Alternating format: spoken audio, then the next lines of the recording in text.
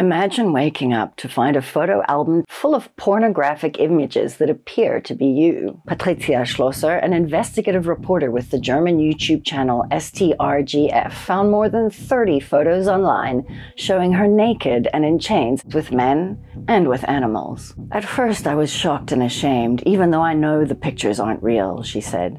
But Patricia fought back and decided to track down the man who posted the pictures. Patricia is one of the growing number of women who have fallen victim to non-consensual deepfake technology. Using AI, a single photo of anyone can be turned into pornographic images and videos. The most notorious marketplace in the deepfake porn economy is a website called Mr. Deepfakes.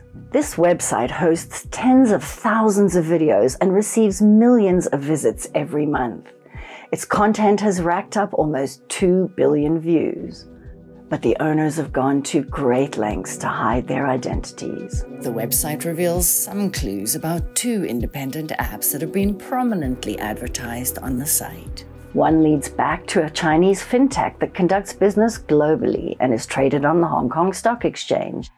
The other is owned by a Maltese company.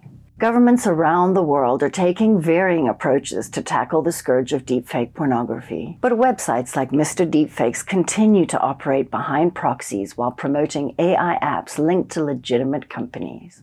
Meanwhile, the amount of deepfake videos online has increased by a staggering 550% since 2019. Almost all of these videos, 98%, were deepfake pornography. 9 out of 10 victims are women. Read more about our investigation on Bellingcat.com.